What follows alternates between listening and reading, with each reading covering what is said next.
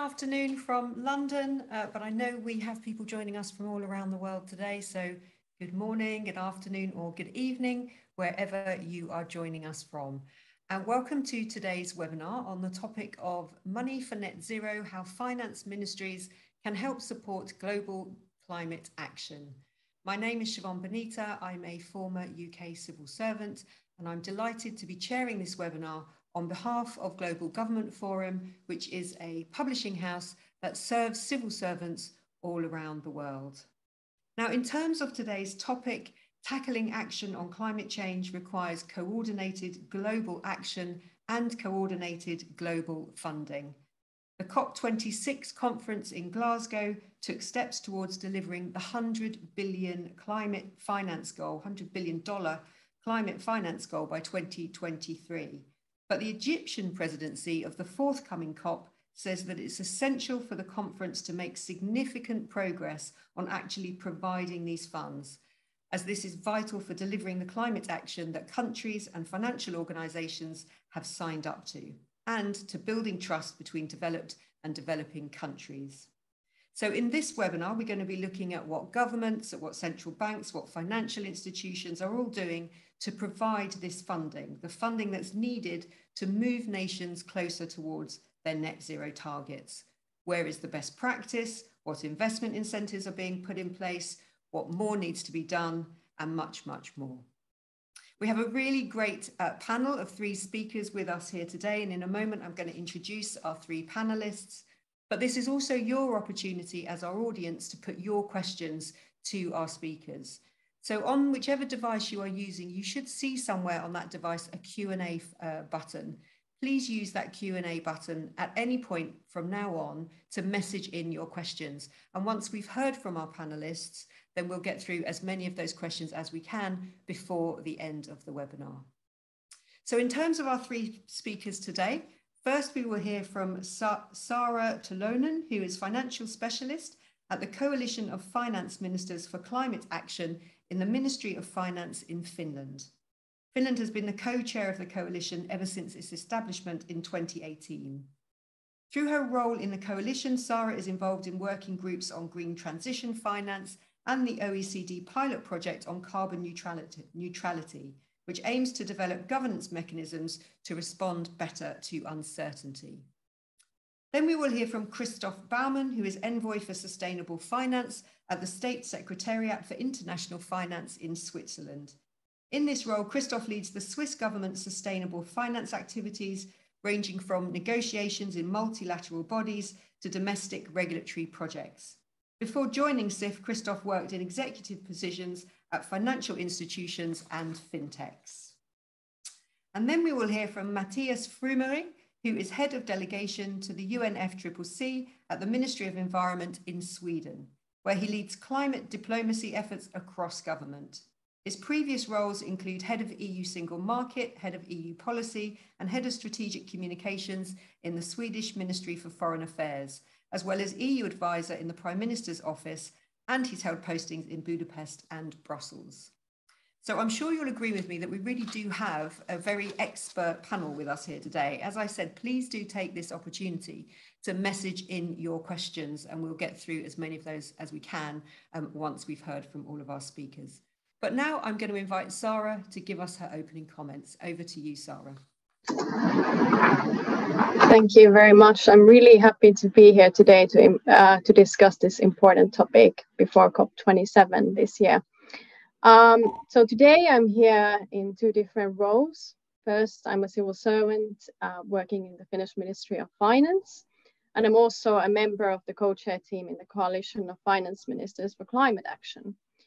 So I could first talk a bit about Finland and our goals when it comes to climate finance. So Finland's climate finance is part of a joint commitment by developed countries to support developing countries' climate action with $100 billion from 2020 to 2025. So during this period, Finland will support climate action in developing countries with a significant financial contribution of approximately 900 million euros.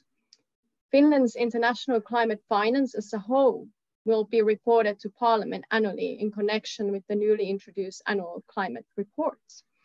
So then a bit on the numbers. So our international climate finance has increased nearly twofold during this government term compared to the previous term. And the planned funding will continue at an annual level of approximately 200 million euros until 2026. So we've definitely improved on this in Finland. Then I'd like to mention the balance between mitigation and adaptation financing. So our funding consists of grant-based, investment-based, and loan-based assistance.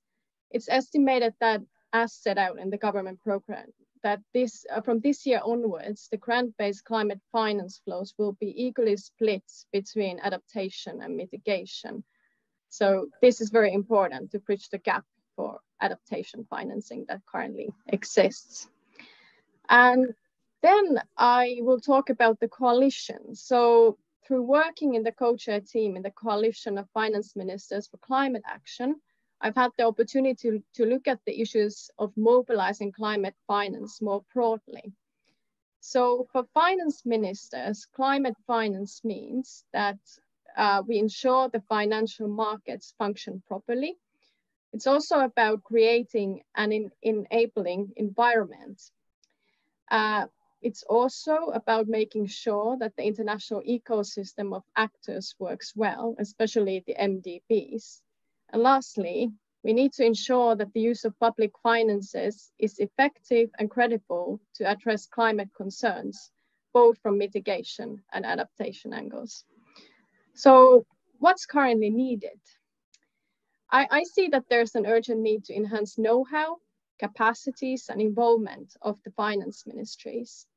The international community and partners, they need to step up their efforts to support training and capacity building of finance ministries.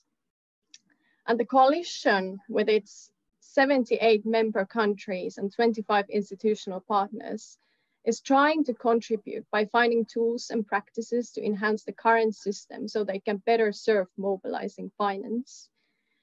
And lastly, I'd like to highlight that the 100 billion annual goal must be reached and the access to financing needs to be enhanced. So the coalition is not negotiating about this, but we could play a role and contribute in many ways when it comes to this. So what can the coalition actually do? So first, as I mentioned, we have 78 members that represent different levels of development, climate challenges, and also geographic backgrounds. So in the coalition, we work together, we learn to understand the policy challenges, and we help each other. And secondly, at a practical level, we work to ensure better identification and managing the risks in the recipient countries. We also promote the use of better financial instruments, such as blended finance tools and green bonds.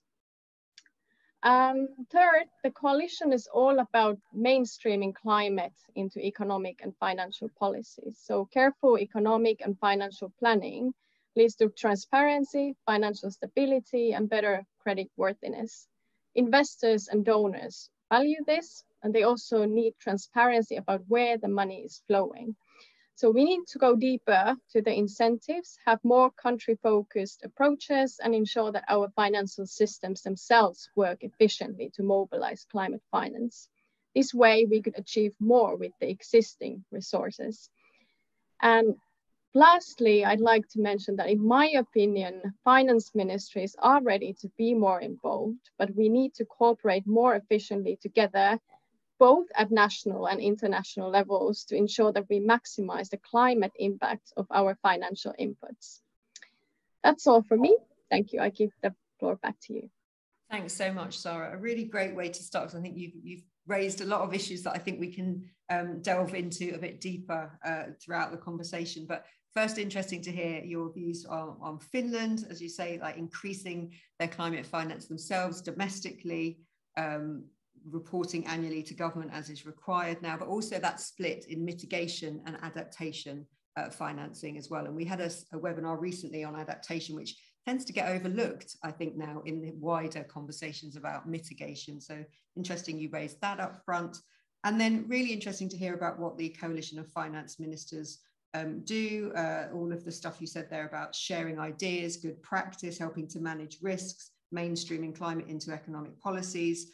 But a kind of plea there from you that both at national level and at international level, there's more even that finance ministries could be doing to get involved in the climate change broader kind of narrative.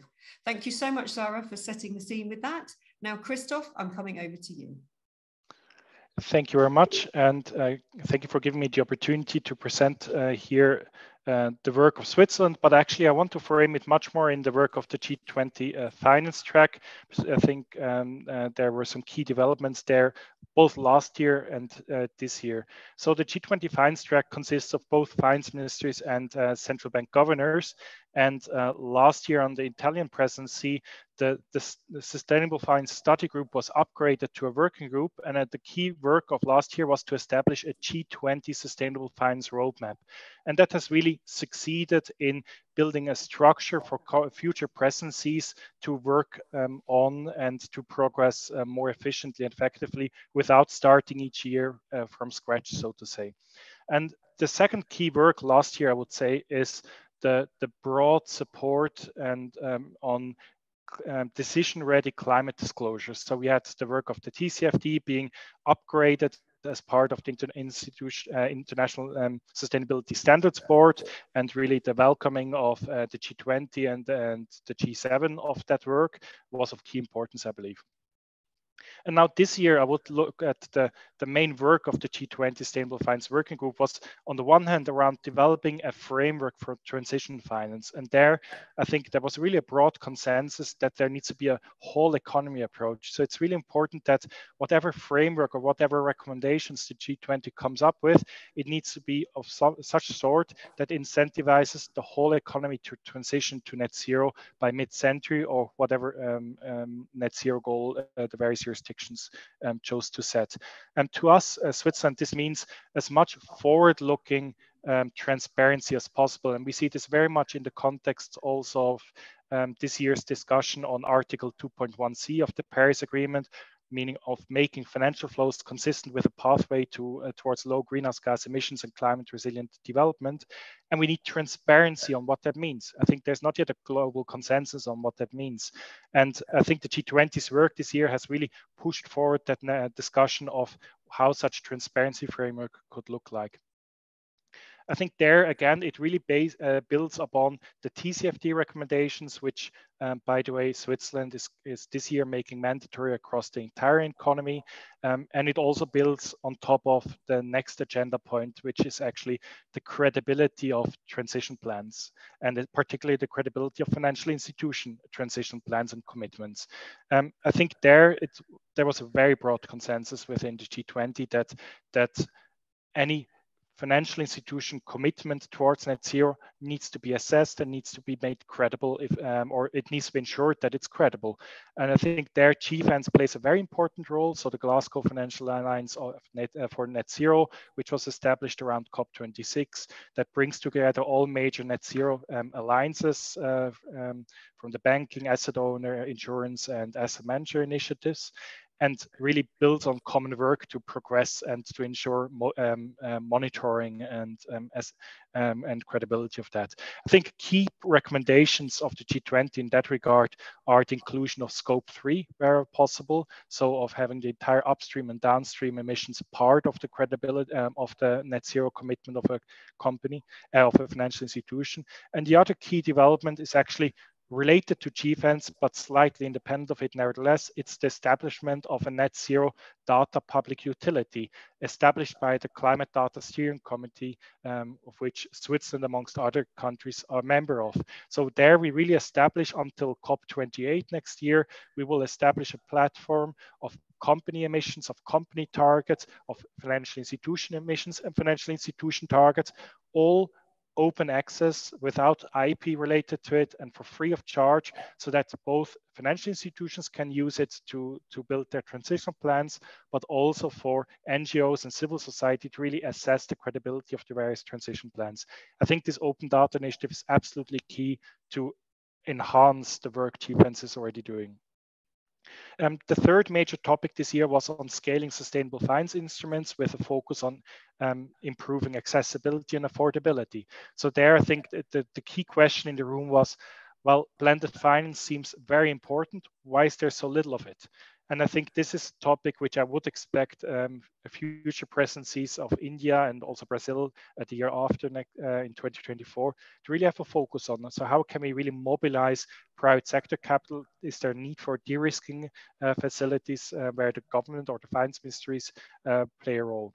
And the last part of the work, and that's actually not to be neglected, is reporting on progress. So I think the G20 Sustainable Finance Working Group really built a certain coordinating role for itself, coordinating the work of various international organizations. And it's really important that there needs to be a monitoring of that work against the roadmap, and that was established last year. And I think that is really being established this year, and we see more and more G20 members then also voluntarily report their domestic progress, which is equally important, I believe. So I do believe that finance ministries have recognized the importance of their role. As Sarah mentioned as well, the coalition plays a very important role. Other initiatives such as the International Platform Sustainable Finance plays an important role as well. But so does the G20. I think there we really see a momentum in that regard. So much about that. Thank you very much. Thanks so much, Christoph.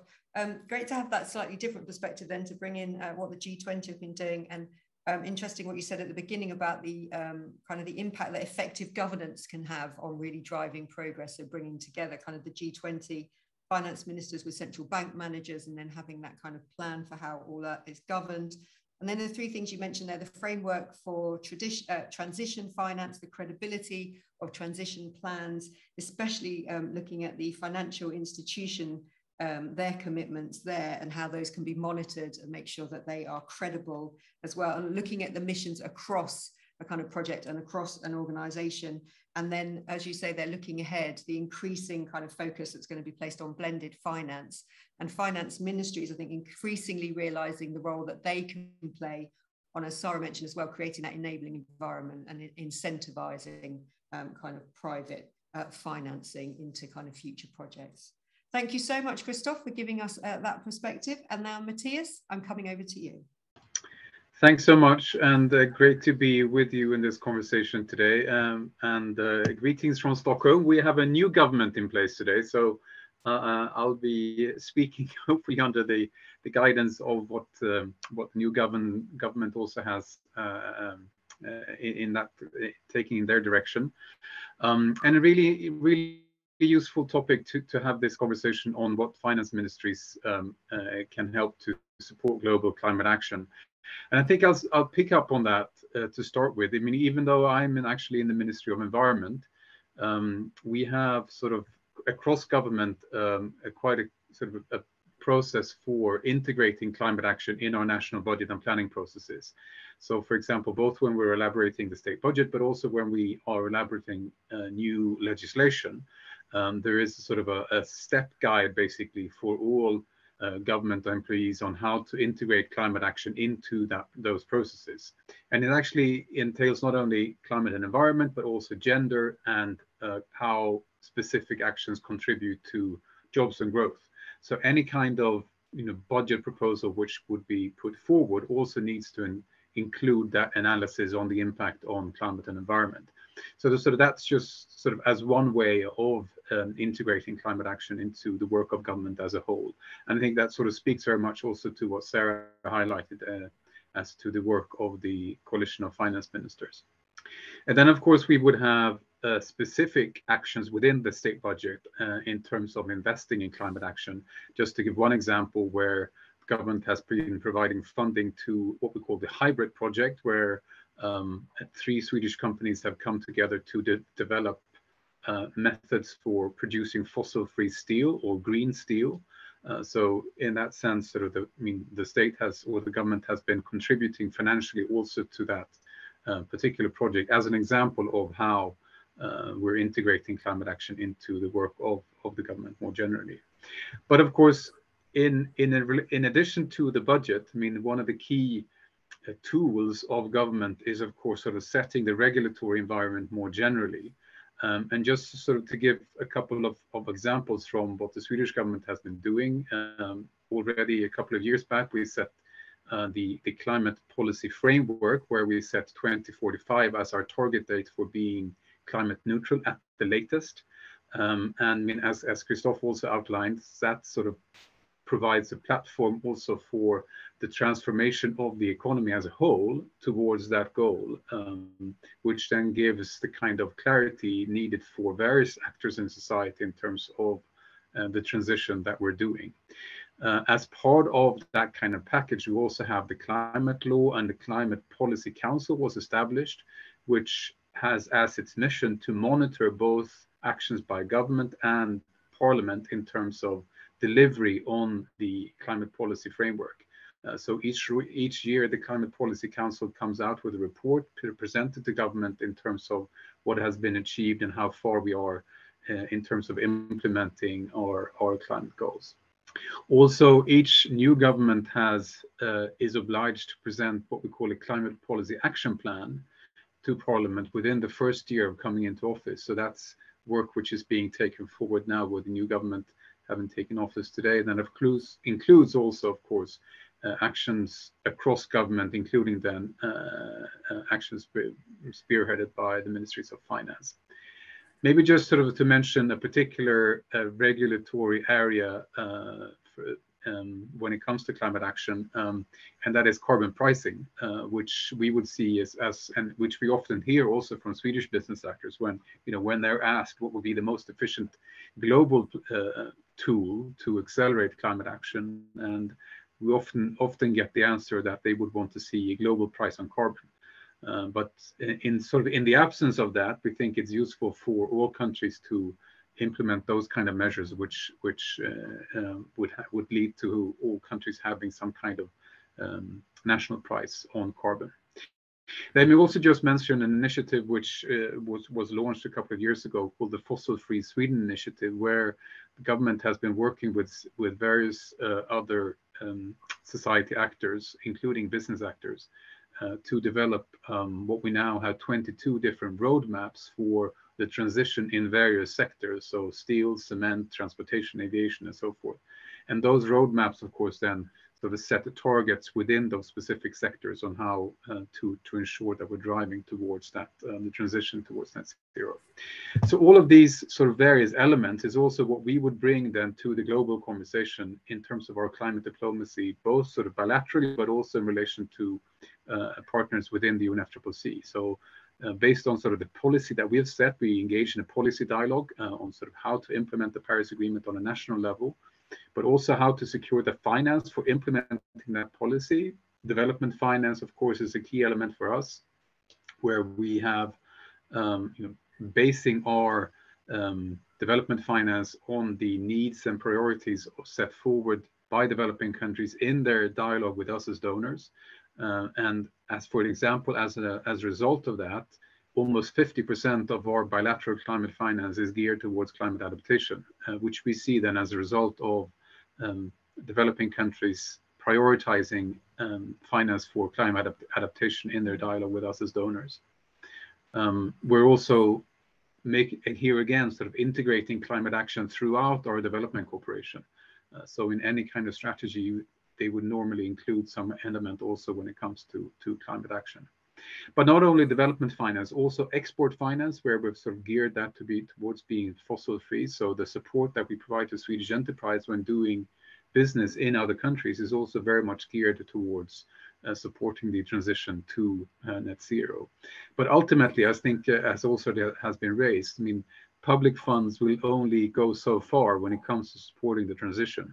So what we're also keen to be doing is working with partners sort of both on a Nordic, European, and global level to accelerate the transition to having regulatory environments which incentivize the deployment of finance to support the implementation of the Paris Agreement, be it through various types of taxonomies or other regulatory approaches. And Christoph mentioned, for example, the International Platform on Sustainable Finance, which is one tool then for sort of comparing notes on how to develop these kind of taxonomies. And finally, sort of our in addition then to the policy dialogue, finance, we also have the innovative technology, which is needed then to accelerate the transition. And here we hope to be presenting those kind of options and opportunities for countries to implement those kind of innovative technologies needed to accelerate the transition to net zero nationally, be it in the various kinds of sectors that a country would have in order to reduce emissions in that particular country. So overall, our approach would be to highlight both sort of the urgency of climate action, given what the IPCC not least tells us, that we need to cut emissions in half by 2030, but also highlight the opportunities that we see in terms of what climate action brings in terms of new jobs and economic growth, and the opportunities that we see now for countries to be working together to accelerate the transition in order to reach to make sure that we limit temperature rise to 1.5 and at the same time creating more resilient societies. And then here again, I think finance ministries really have a key role to sort of both setting the internal procedures in place to deliver on climate action, and then of course working together with partners globally to share best practice and make sure that we can deliver on our Paris targets jointly. I'll leave it there. Thanks. Thanks so much, Matthias. Great to get a bit of an overview there of lots of things that you are doing in Sweden, both on the kind of policy front, but also on the legislation front. So how you are kind of ensuring that officials look at the impact on climate of anything, any new legislation, of any new kind of policies that have budgetary implications, for example. So how that is a requirement, how government is helping to fund some innovative projects, like you mentioned the hybrid project on looking at fossil-free steel. So that's one way that using finance to kind of foster innovation in this. Also setting some of those regulatory frameworks as well. Overall, having that target of 2045 to be carbon neutral. But then coming back to, similar to what the others were saying as well, that the public sector can't do this on its own. You also need to be using finance ministries and others to incentivize some of the private investment. And I like the way you phrase it there at the end, that this is a chance both to show the urgency, but also the opportunity of kind of taking a more greener, kind of sustainable action on this, and the role that finance ministries can play there in highlighting some of those opportunities. Really, really important. You mentioned the global carbon pricing. We might, I imagine, get some questions on that as well, because that's something that comes up quite regularly in these webinars. So just a reminder to the audience, please do get your questions coming in. Any questions that you like to our three speakers there. We've had their introductory remarks. Thank you very much for all of those.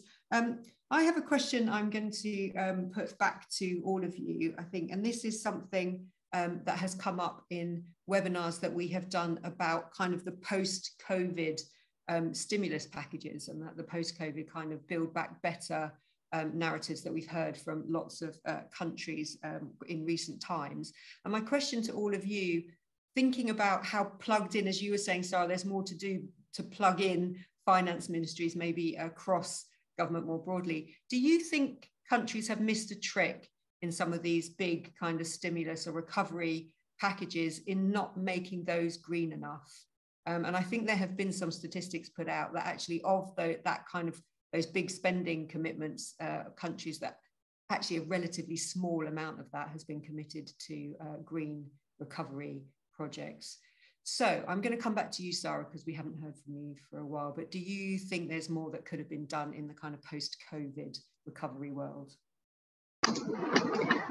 I could comment this on a general level. I think at the moment we have huge constraints in our public finances after this multiple crisis. So of course what we would need is a systemic change, and we would need to change regulations in our tax systems. But for these changes to occur, we need strategic and more long-term thinking, which I think we're lacking at the moment. We need to increase that for sure. So yeah, I think I'm only speaking about the European level. I think Europe, with its Fit for 55 package and the current geopolitical context as well, I think we are moving forward with a faster pace at the moment, especially when it comes to energy transition. So yeah, I haven't seen the exact numbers about the stimulus package, but yeah, I think there's definitely a momentum, which is good, and I'm happy to see it. Thanks, Sarah. Christoph, your thoughts on this, and then Matthias, I will come to you as well. Christoph, so having missed the trick, absolutely. I think that's it was observable in many countries, including in Switzerland, that as soon as there's a crisis, you have the short-term thinking, and let's not make the loans conditional. Let's just give out the loans to the economy. They need to flow through. Let's not make them conditional on climate change. It's a huge missed opportunity. And you see it now also with the energy hike. Coal plants are firing up, subsidies are reintroduced. It's coming from the same countries that have been strong proponents of carbon pricing, like also Switzerland. So I think it's again a missed opportunity to some degree. In other areas, we see the energy price being used correctly. But as the IMF points out, at any opportunity, such high energy prices is a huge opportunity to actually establish global carbon prices when the energy prices start to fall again. I'm not too hopeful on that front, to be honest. Yeah, so I think I agree with Matthias' point. Each jurisdiction has to move forward with domestic carbon prices, as is doing Switzerland with its increasing its carbon price since early this year to $120 on heating fuel. But obviously that doesn't cover all the CO2 emissions. Yeah, thanks, Christoph. Matthias, I can see you nodding there. Do you agree, Christoph, that we've missed a trick, I think? It's probably fair to say that we did. I mean, it's interesting how quickly things move and change. I mean, when we had this conversation 2 years ago, I mean, at the start of the pandemic, at least from a climate perspective, we were quite engaged in the green recovery, as we called it. And sort of, I mean, there were calls from the UN Secretary General quite early in the pandemic to make sure that we were using those funds in exactly that way to accelerate not only sort of Paris targets, but the SDGs more generally. And as we sort of moved along, I mean, there were the estimates from the IMF. I think I haven't got the latest figures, but the one I saw were sort of $16 trillion being allocated, I mean, primarily by G20 countries, but still to sort of to alleviate the economic consequences of the pandemic. But then again, I think also in fairness, I mean, it might be difficult sort of to make the totality of those funds geared towards climate action. Sort of if you have unemployment benefits, for example, or they need to be allocated to those in need, and some of those might not be working sort of in sectors which are conducive to climate action. So of course there's a balance which one needs to strike there in terms of how those funds can be used. But I think it's also worth highlighting from an EU perspective how these sort of the funds set aside within the EU are very much geared towards not only climate transition but also the digital transition. So sort of the so-called twin transitions, as they're called. And for example, within the new EU budget for this period, I mean, I think it's 35% of that budget is being geared towards climate action. And the more we can sort of, at least from my perspective, work in tandem with the digital transition, I mean, much of what we're seeing in the digital transition also facilitates the green transition. So making sure that we are spending our sort of funding for those twin transitions will hopefully accelerate climate action, not sort of only within Europe, but also provide an example to our global partners and how we can make best use of those funds. Thanks, Matthias. I mean, sticking with this kind of issue, do you think some of the barriers to maybe a more holistic approach? So as Christoph was saying, sometimes when crisis hit, civil services tend to revert back to short-term thinking. They also tend to revert back then to becoming defensive within their departmental silos, and they're kind of all fighting for pots of money in very kind of, historic ways that they've done in the past. Do you think some of those cultural and structural issues within civil services, just the way they are set up, are barriers to us doing more in terms of kind of financing of green projects, of financing of the more sustainable future, because then the finance ministries have to play this very traditional role when some of these crises hit. Sarah, your thoughts on kind of the civil service structures and governance arrangements, and whether they're a barrier to some of this change? Yeah, I do think this problem absolutely exists everywhere, the silo problem, even here in Finland. But I think now it's ever more important that we invite the finance ministers in the picture and think more horizontally and more cross-sectorally. So yeah, if we want to bring the Paris Agreement into reality, we need to have finance ministers both at domestic levels, but also in the international climate COP context. We need to bring finance ministers in, because they, at the end of the day, they have the power when it comes to the budget and the investments and mobilizing the funds. So I think we are moving towards that, recognizing their role in this big picture. So, Christoph, what's it like in Switzerland in terms of those internal structures and what get in the way sometimes of? Actually, I have a slight different experience. I would say both the COVID relief measures, but also very similar to that dynamics when it comes to the Russian sanctions.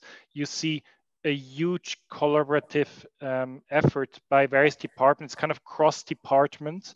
You have then cross-department working groups on these issues, and it works really well. I think the issue is more in both topics. Those involved are working day and night, and the issue at hand is already of such complexity. You don't want to add additional complexity to it. It's already a risk in itself, and then you don't add the complexity of making it conditional to a more long-term goals. I think that's the main issue that makes it very easy to kind of push away any interest that says let's bring in some long-term thoughts into this thinking. Yeah, thanks, Christoph. Matthias, I'm going to ask you this in light of, I think there have been some recent announcements in terms of departmental changes in Sweden that are going to take place. So do you think those kind of departmental changes will help to connect departments in a more strategic way? Thanks. I shouldn't sort of be prejudging what the new government has sort of set out for. I did hear it on social media, so it might not be. No, but I mean it's all official. But I mean, in terms of results, we're of course eager to see how sort of we can make sure to deliver on the new government's priorities. But just sort of to put that out there, I mean, the new. I was now in the Ministry of Environment, but now we are forming a Ministry of Climate and Enterprise, I guess would be the English translation. So we're sort of and that ministry will then be working on climate, environment, energy, and sort of enterprise business issues. So I think that speaks very much to your question, sort of. Yeah. How to sort of structure government is really one key element of how to deliver also on our climate targets. Yeah. So I mean that's one issue sort of on the structure, but then of course also the working procedures which you would have. What kind of methodology would you apply? You know, the kind of checklists you set out in terms of what you as a civil servant need to look into when you are designing either a new legislation or budget proposal. And so ensuring that kind of capacity within your government structures, I would say personally at least, would be sort of one element of accelerating climate action. Then of course it's also very much sort of an issue of leadership. You know, how strongly does climate action, how strongly is that reflected in the priorities of, within your hierarchy and your structures, and how sort of much are you as a civil servant expected to be contributing from your particular standpoint or viewpoint, or the kind of the task you have at hand.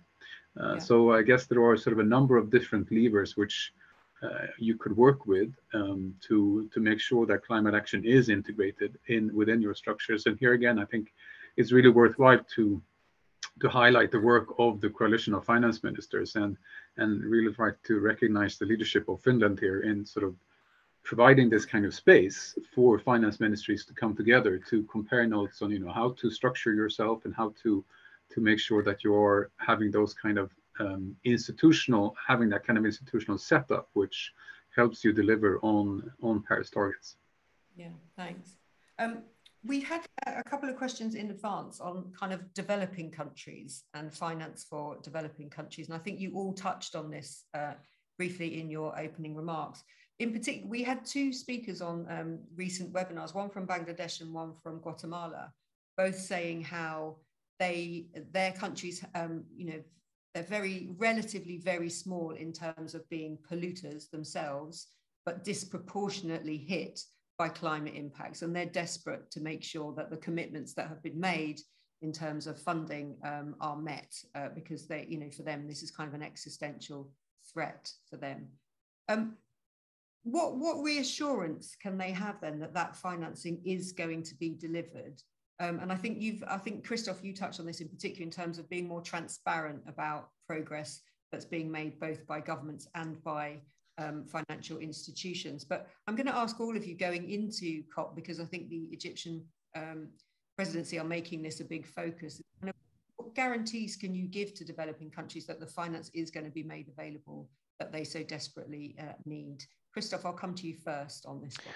So I can only answer that with an eye on the private sector, and that's obviously mobilizing private finance has been less than expected, I would say, when the 100 billion goal was agreed upon. So it's, I think, of key importance to accelerate that.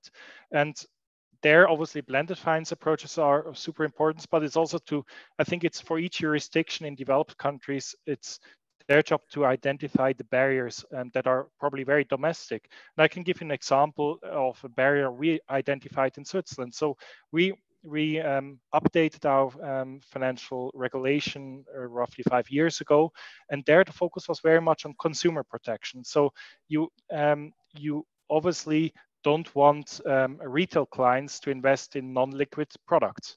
Now, the downside of that is that most actual primary finance impact investments are illiquid. So obviously, this means there's a complete crowding out for the retail or fluent market of impact investments. It's only focused on institutional investors, qualified investors, and etc. And that's something that is worth a political discussion. What's the trade-off? Because usually a lot of people would want to invest, but they don't have legally the opportunity to do so. So I think that's an area we're very keen on delving in more to see or to address that trade-off. Thanks, Christoph. Sarah, your thoughts on kind of what assurances you could give developing countries as we go into the next COP?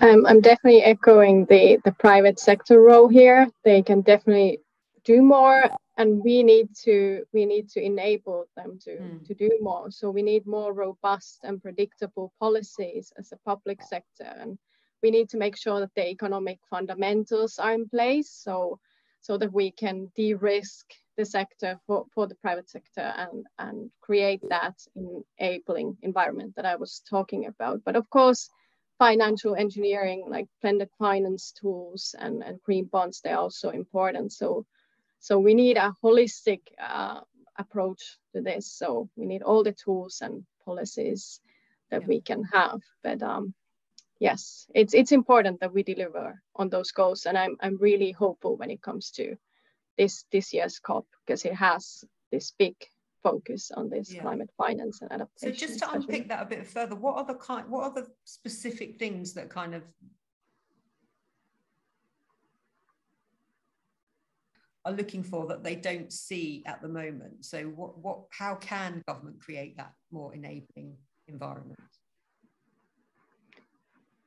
Well, I think we need to assess the risks better, and I think what was highlighted last year in COP26 was that the ministers said that they need concrete numbers. They need to see the actual impacts of climate change in order to kind of better understand the big picture. So I'm I'm really looking forward to see concrete risk assessments and modeling tools and things like that.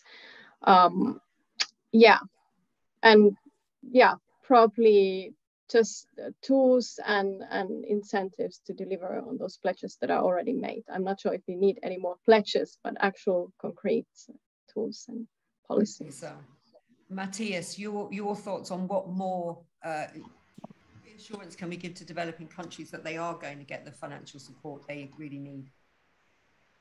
Well, I think very much in line with what both Christoph and Sarah already outlined. I mean, we're working, we presented as donors what we called a delivery plan ahead of COP26, where we outlined when the 100 billion goal would be met, and it would be met in 2023. And I think sort of that's the kind of message which we will continue to bring across also ahead of COP27. And I think sort of what we also outlined in terms of our approach to climate diplomacy and the usefulness of all countries having those kind of, all countries need to choose their own model, but based on their own systems. But I think sort of building on the kind of elements are outlined when it comes to setting the right kind of policy in place, ensuring that you have the finance to implement that policy, and then also that kind of innovative technology which sort of facilitates the implementation. And of course, we as donors are ready to engage with partner countries when it comes to providing the finance which countries themselves cannot secure through their own national budgets, and applying the Addis Ababa Development Finance Principles, for example, when it comes to national resource mobilization. And I think ultimately a key point here is sort of, as has been highlighted, sort of securing the right kind of investment climate for countries to attract the investment needed, be it domestic or international investment.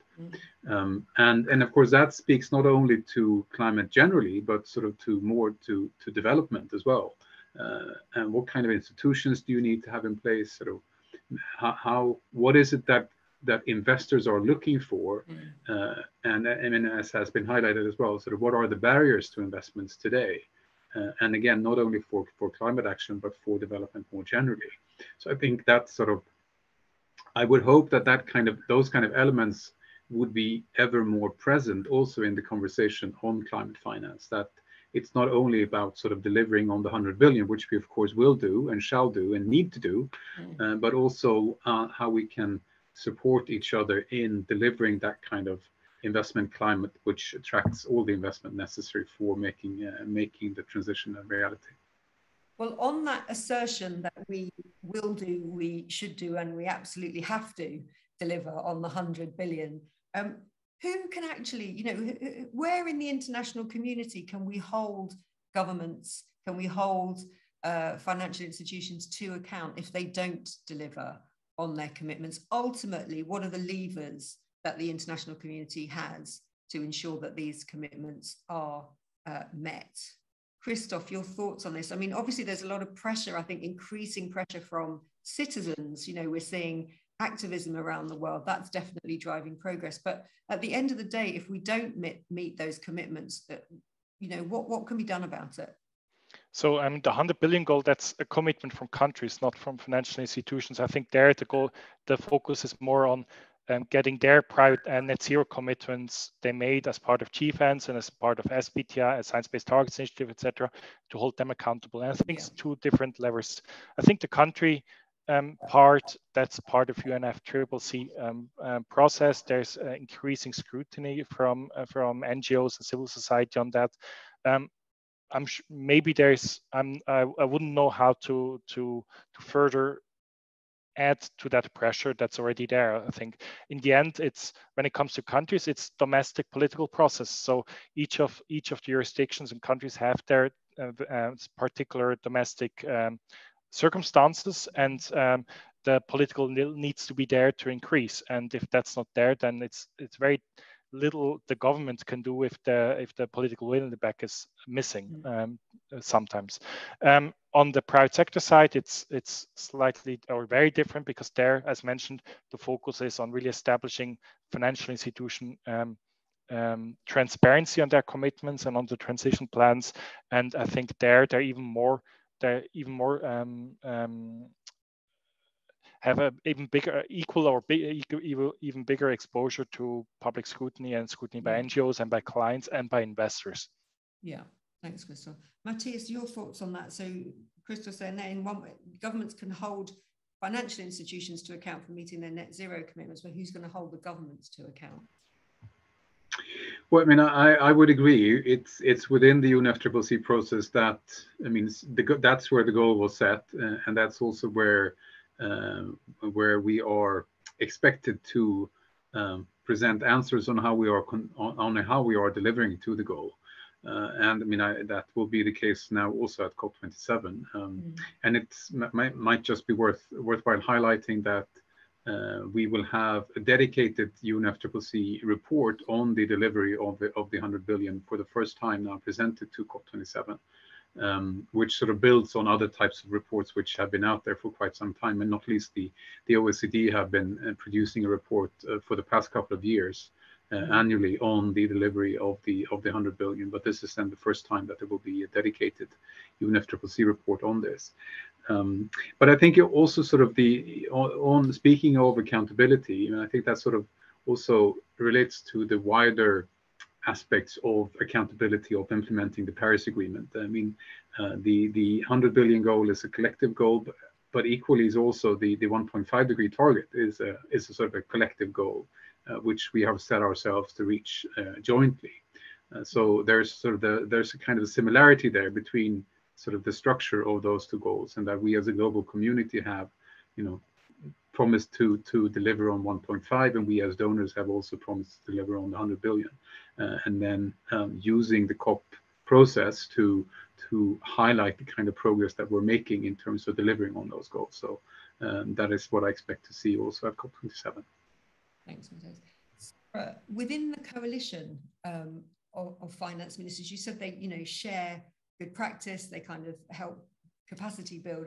Is there also pressure amongst some of them if they don't feel maybe that in some areas people are doing enough? Do they kind of push each other along in that respect as well? I would hope it's positive pressure.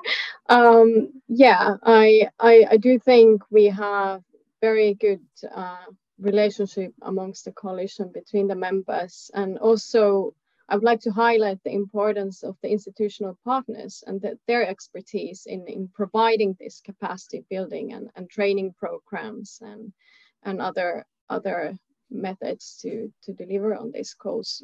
So yeah, we're definitely working on this in the coalition. Yes. Okay, thanks. We've had a question come in from Richard Johnstone, who has asked, is there a risk that finance is actually the limiting factor to climate action as opposed to political will or other factors? Is finance going to be the limiting factor? Sarah, what do you think? I think you're going to say, hopefully not, but I'm going to come over to you on this one first.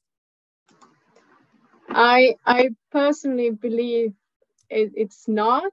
I've had this question before as well, and I think it's they are interrelated, of course, but I wouldn't. One doesn't exist without the other. I think we need both, and I think that's why it's important that the finance ministers, their role is strengthened and they get the official mandate to actually deliver on these goals. So yeah, I would be pro finance on this. Thanks. And I mean, we talked about the post-COVID kind of packages, but there's also a risk in this moment in time when, you know, when we're going through energy crisis, when countries are feeling the cost of living kind of challenges as well, that political will maybe fades slightly as people tend to focus on domestic priorities as well. So as you say, maybe the two will be linked. So Matthias, I'm going to come to you on Richard's question. Do you think finance will be more of a limiting factor than political will? Yeah, I'd very much share Sarah's assessment on this, that I mean, and again, maybe just looking from a private finance perspective initially, I mean, the sense I get, at least, and when I talk to at least to Swedish financial actors, there's not a lack of finance, and there's no lack of interest from private actors to be investing in climate action, but rather sort of there's maybe then a perceived lack of a project pipeline to invest in, and and that might be sort of a global phenomenon, not only that it's lacking in particular countries. So, but then of course, even if sort of on a more general level that there is finance available, there of course are a number of factors which need to come in place for that finance to flow.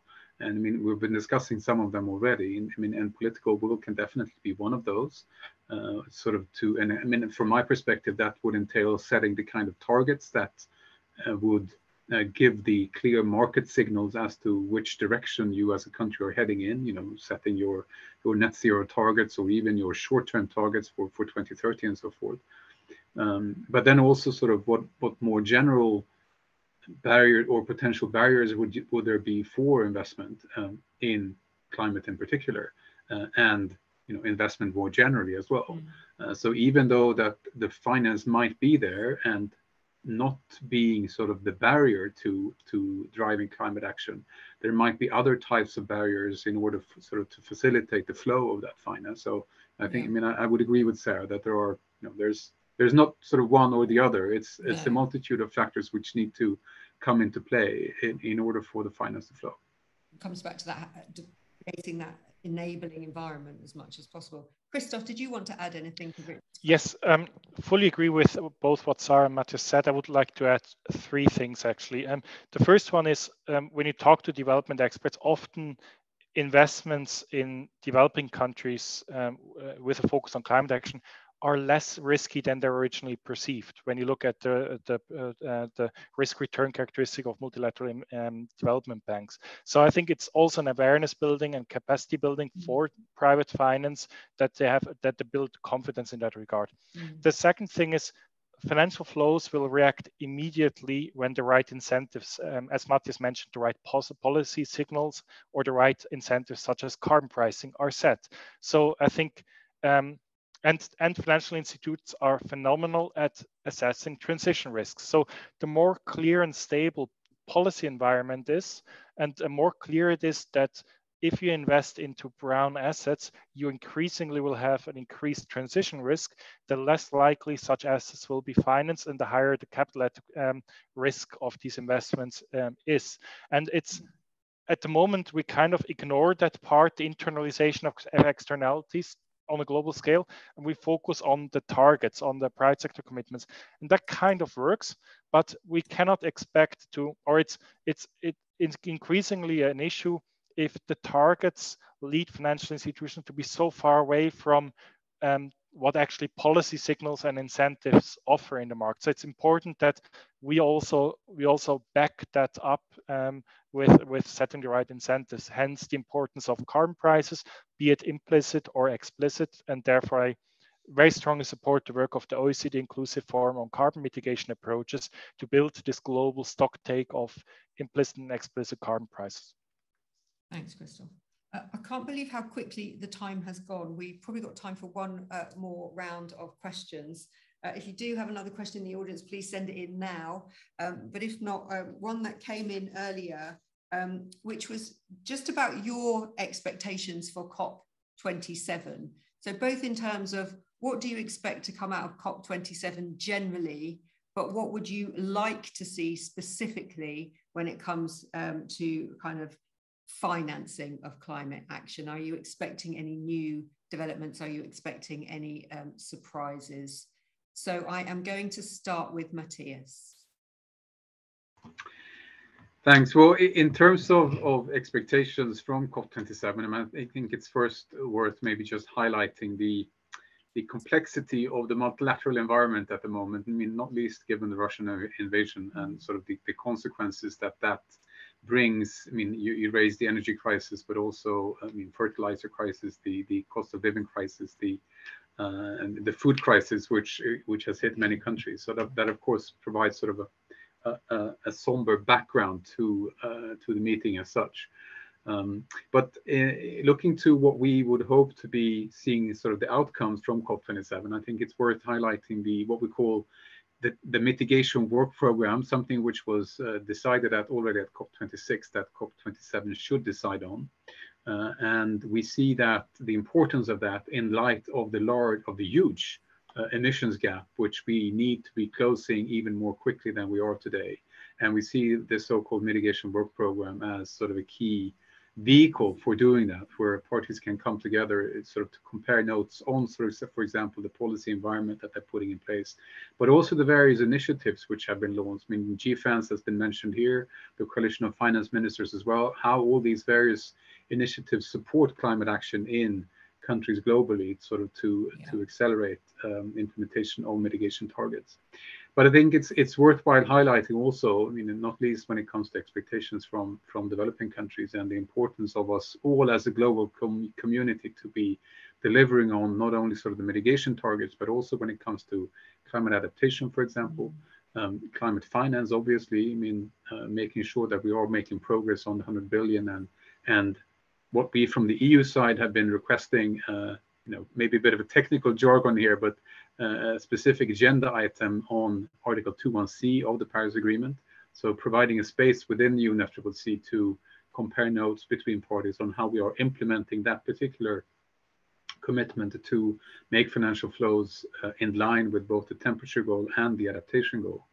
But then also what we're seeing, not least as a result of devastating floods in Pakistan, for example, and increasing focus on what we within the UNFCCC called loss and damage. So sort of the very sort of concrete consequences of increased temperatures, where both loss of lives and property as a result of that, and how we as a global community can be ensuring that sort of both to the extent possible preparing for those kind of events, but also then supporting each other in the light of such events, and how we sort of make sure that we have the right kind of structures in place for that.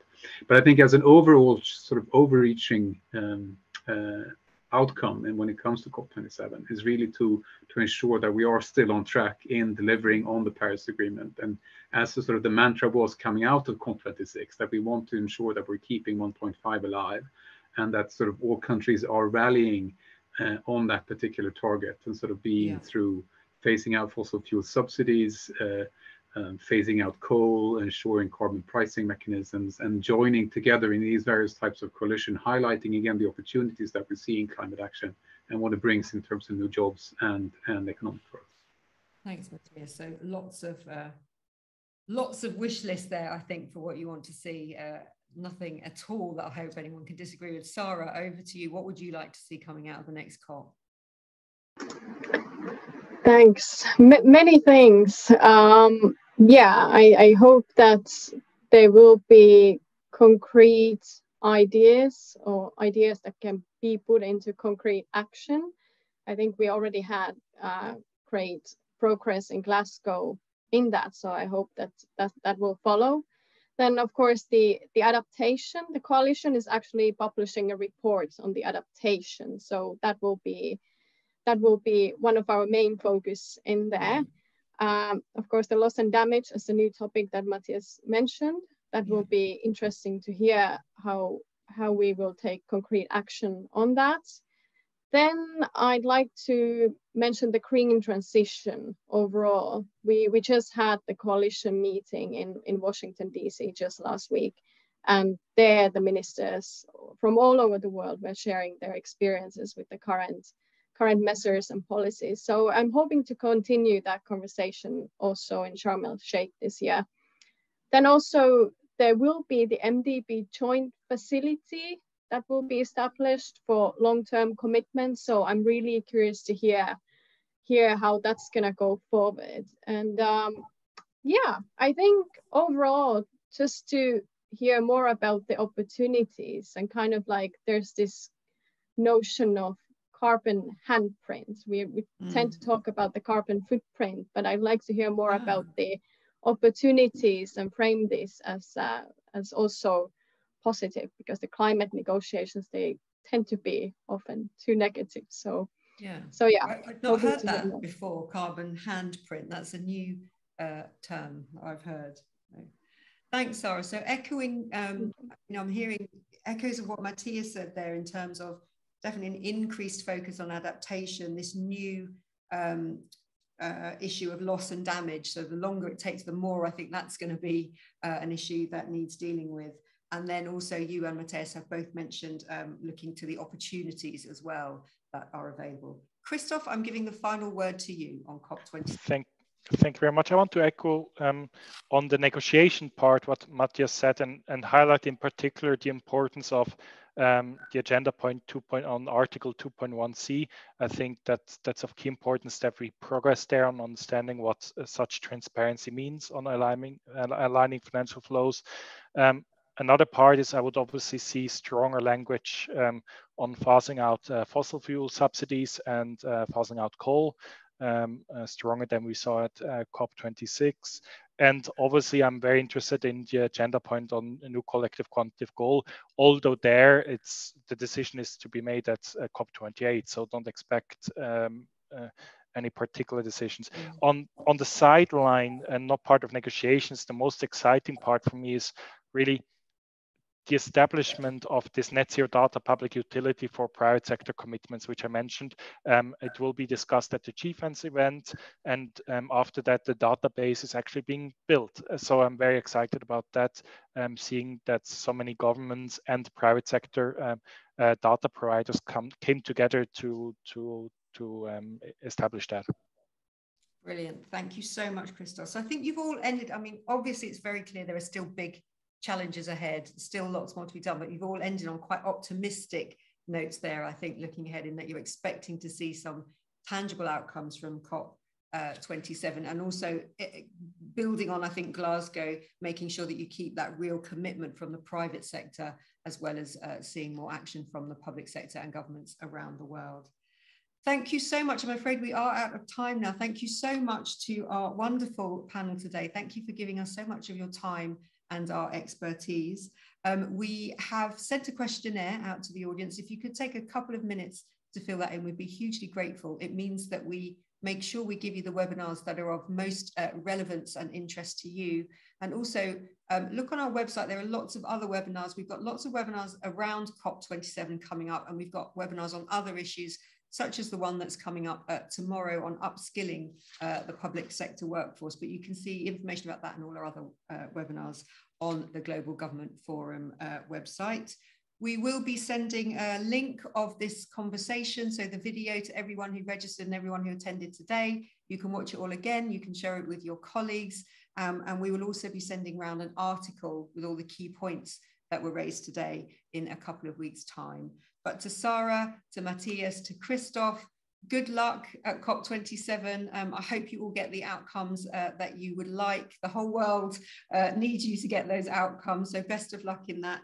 I hope that we see you very soon on another one of our webinars in the near future. Enjoy the rest of the day wherever you are watching us from. Thanks everyone, and goodbye for now. Bye. Thank you. Thanks, bye-bye.